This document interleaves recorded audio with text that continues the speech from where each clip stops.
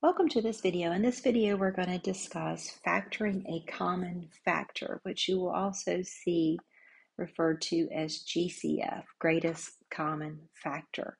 Okay, so we're just going to work a few problems so we can review a few skills. The first thing you always want to think about is how many terms do I have? So like in this first problem, you have two terms. And then you want to think about what is common to each term. Well, both terms have an x variable, and both terms have at least two x's. So that means I can factor out an x squared.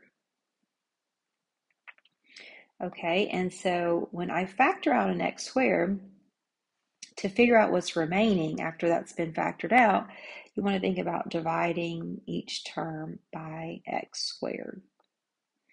Okay, so if I take 4x to the fourth and I divide out an x squared, I have 4x squared remaining. Okay, and then minus x squared divided by x squared is 1. Okay, so this would be my result after factoring out the GCF. Okay, now a little note here, this binomial actually factors more. Okay, it actually factors to 2x plus 1 and 2x minus 1, and we would leave that x squared on the front. So just so you know, we will be talking about that in another video. But for now, we're just focusing on just getting this greatest common factor, okay, factored out.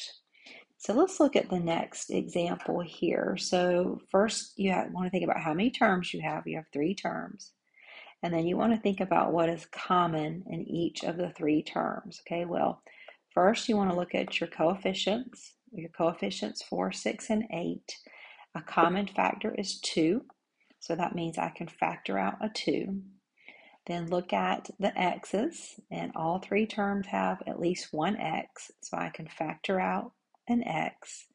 And then if you look at your y's, all three terms have a y. In fact, they all have at least a y squared. So that means I can factor out the y squared. So my greatest common factor is 2xy squared. Now to figure out what's left, here's where you want to divide this out of each term.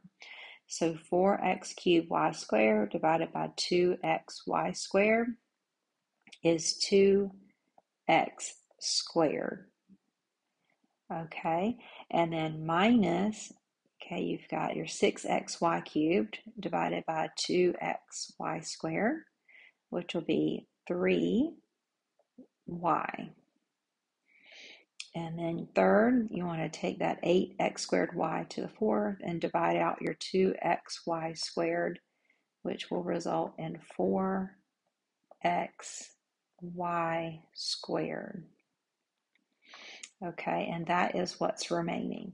Once again, as a check, you can think about if I was to multiply this GCF back in, what I get back to the 4x cubed y squared minus 6xy cubed plus 8x squared y. Okay, so you can think about multiplying that back in to make sure you would get back to what you started with, and that's just a way to check your answer. Okay, but as far as just factoring out the greatest common factor, this would be your answer here.